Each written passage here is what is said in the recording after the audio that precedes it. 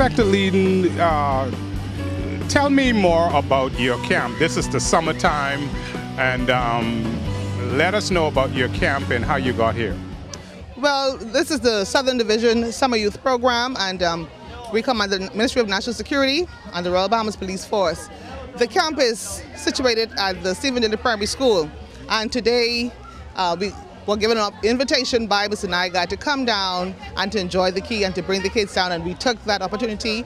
We brought the kids down, and they sure had a good time today. So we want to say thank you to Mr. Nygard for inviting the Southern Division camp down to Nygard Key today. Tell me about how many kids you brought and the activities they were a part of today. Certainly, we brought a total of about 159 campers today. We took everybody from the camp today and we brought them down to the Key, and they enjoyed themselves. They engaged in volleyball and basketball, swimming, they went to slides, they had a great time, and oh, they enjoyed the food as well. Yeah. And what do you think they have to say about this place? I think if you ask them individually, they'll tell you they're dying to come back. As a matter of fact, they said to me, Ms. Leedon, why didn't you tell us about this before? We could have come here last year. And so I said, each year we try to expose the kids to a different site. And so this year we decided to take the opportunity to come down after Mr. Nygard invited us. And our main aim is to positively engage the young persons. We want to keep them off the street during the summer activities and to avoid them getting into any criminal activities. And so we're glad and we're delighted to be here with Mr. Nygard today.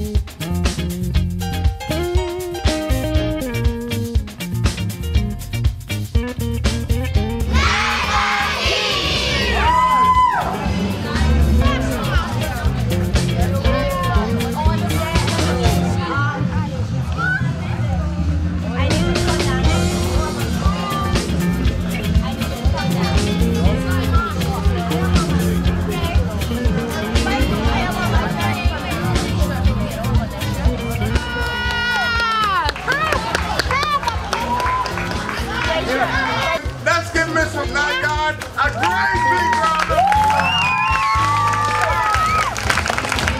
applause. Where are we? 1, 2, 3.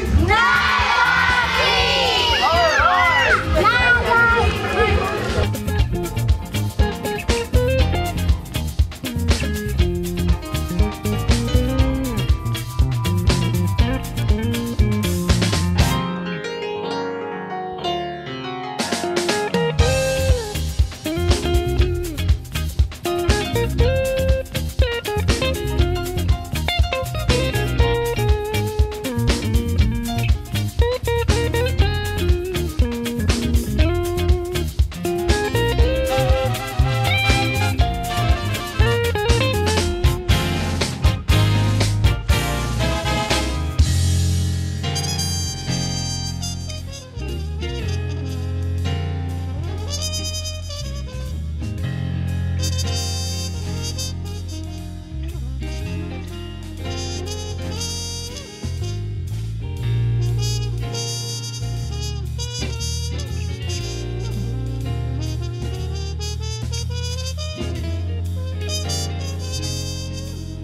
right.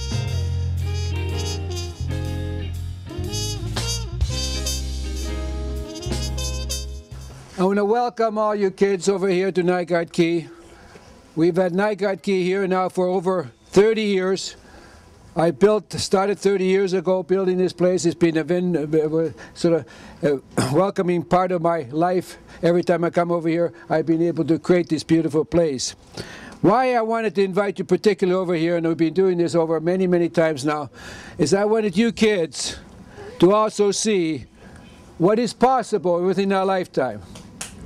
I started personally from exactly the same position as you have been coming from the inner cities, except I was even poorer. I started from a converted coal bin, running in 40 below weather, with no running water, no electricity, no indoor plumbing, and it was mighty cold up there in Winnipeg from 40 below. And we crawled out of that hole and climbed up and started working very, very hard in our life. As a group, as a family, loving and respecting our parents. Loving and respecting our parents. And all of a sudden, I'm finding myself in the most beautiful place in the world. So it is possible. It is very possible. I'm testimonial to that. I gave you all a little picture, or most of you got a picture of Nygard Key. I also gave you a picture of my before and after pictures about my health. And also a speech that I made when I was 26 years old, when they asked me to speak to a graduating class about the word success. I want you all to read that speech. I want you all to read that speech at least twice a month. It is a very, very powerful speech. It's a very powerful speech because the words contained in it are the reason that I enjoyed this tremendous success. So please make sure that you read it very, very carefully. It is a required reading by our company. Other thing I want to tell you about is your own freedom. You people have freedom. I didn't have freedom when I moved from Finland, and I moved into Canada to have freedom. I moved over here to have freedom. You do have your freedom, and please treasure that freedom. What I wanted to expose to you was the fact that this kind of place is enjoyed and to be enjoyed by you and can be enjoyed by you, but you particularly have a beach of your own that's perhaps even more beautiful than this. It's over there. That beach all on that side called Clifton, that's your beach. You people own it. You people have it. Don't ever let it go. That's your beach. A lot of people over here, including Mr. Wiley, has been fighting very, very hard to have you be able to enjoy that piece of property over there, which is one of the finest beaches in the world. And that is yours. And I want you to make sure that you make a point of going to that beach at least once a week, maybe every Sunday, and enjoy the beautiful benefits of that beach. It is your beach. It's a Bahamian people's beach, you know, and I'm here to try to help you to enjoy that. Because some of the people here in this community don't want you to have it. My neighbor doesn't want you to have it. I want you to have it. It is yours. And I would love to see you guys have every party there every Sunday. In fact, I'm going to make a donation today to your people over here for the purpose of you being able to enjoy that beach every Sunday and a regularized event over here. And I'm going to have it bigger and bigger and bigger. We enjoy this place over here every Sunday with a lot of group of us. And then I would just love to see you have a whole your event there every Sunday and take a busloads of people and start supporting it. Just remember, it's your beach. Just remember that I'm here to help you enjoy that beach. Just remember this man over here is doing a hell of a lot of work over there from get-go, Mr. Wiley, and in that whole plantation. There's a slave plantation over there. There's a slave plantation over there that set all of the slaves that came through that hole, set them free. And that's the reason you guys are here free, is because of that space. So please go and enjoy it. Please go and see it. Please go see your roots over there. That is a very, very special place over there. Turn into the health issue. You got pictures of me before at 69 years old. I'm particularly want to emphasize this, that there's some very, very special things to be said about this. As you may know, I've been a world leader in stem cells, in health, in good health. That good health can't start early enough. Your particular issue is that if you study this, and you can see the picture of me when I was 69 years old, you can see the picture of me now that I'm 74 years old, and you can see that I got younger. You can see my muscles are growing bigger. See that? Muscles, right? This program that I'm on works. Bahamians have very bad habits. I don't want you guys to have those very bad habits. I want you to learn to eat properly. I want you to enjoy yourself. Now, if you notice on that picture, the first issue is about health. It's about food. Be careful about what you eat. Do not eat yourself to your sickness. It is a very big epidemic in this country. Now, you can't start this message early enough. So I'm here to try to leave you a message here of good health and to take care of yourself. Now, ladies and gentlemen, boys and girls, the best medicine in the world is exercise. Exercise. That is the best medicine. You stay in sports. Keep staying in sports all your life. We have volleyball. We have basketball. We have weightlifting.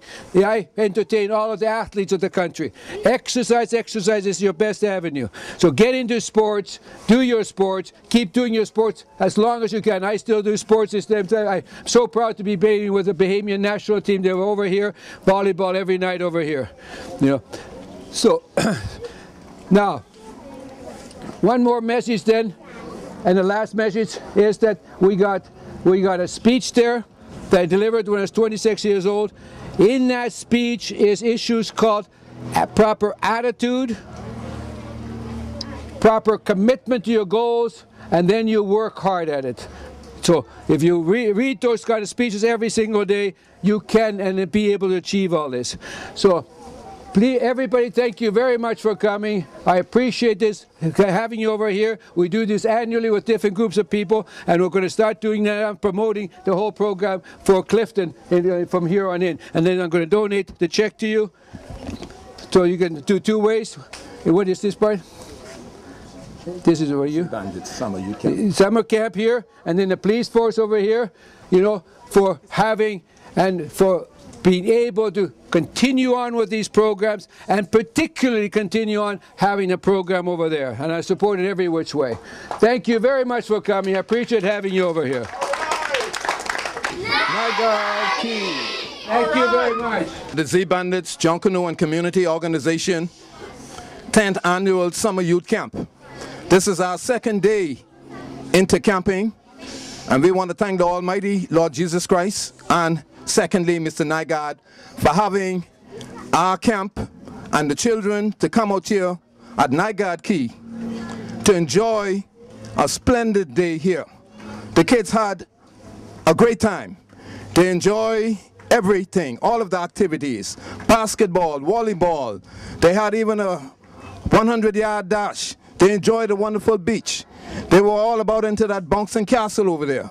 It was truly a great, great day for the children of Centerville and Angleton who came out here to enjoy this camp. And Mr. Nygard, we normally, I must say to you, that we normally do 4 field trips in the whole duration of our 6 weeks summer youth camp.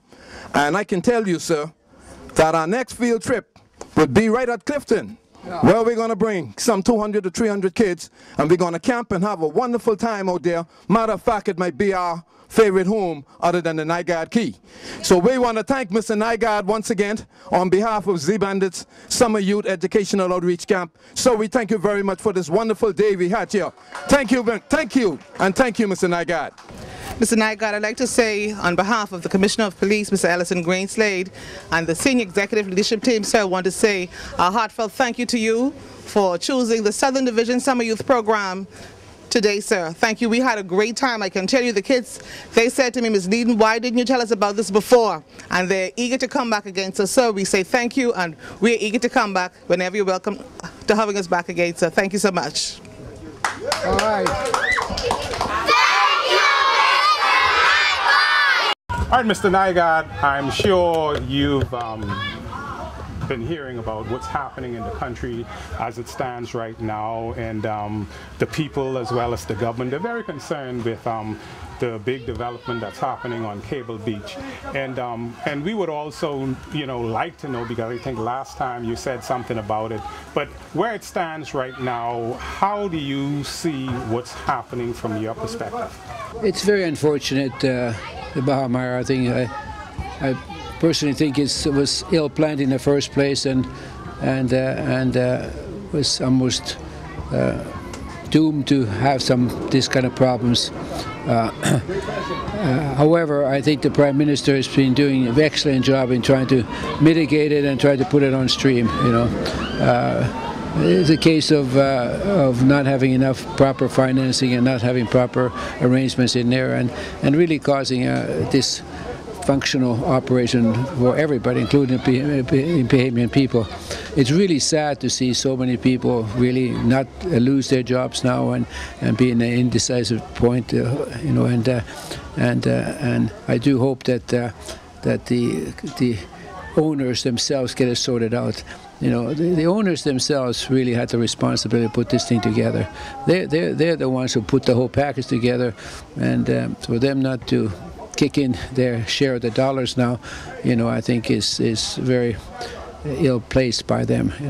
And I would really love to see this blame game stopped being on the Prime Minister.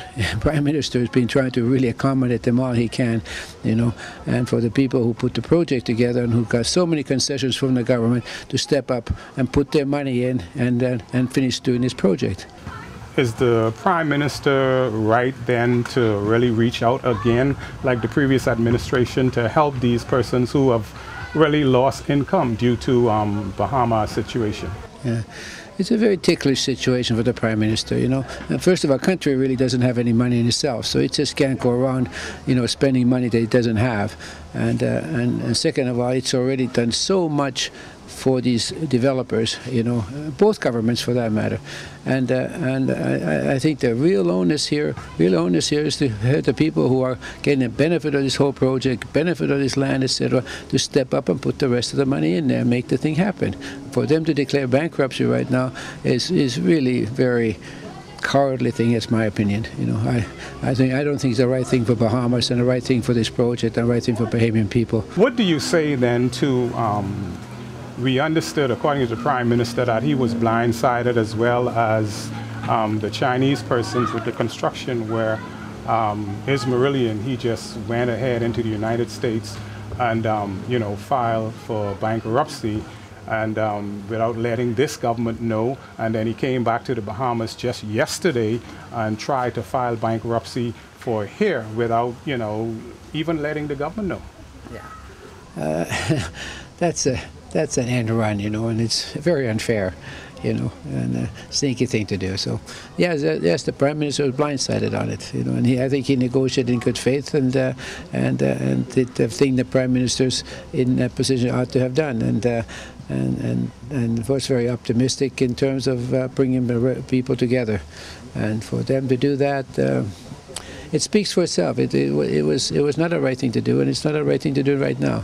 This is bigger than just a money-making issue. This is Bahamian economy at stake here.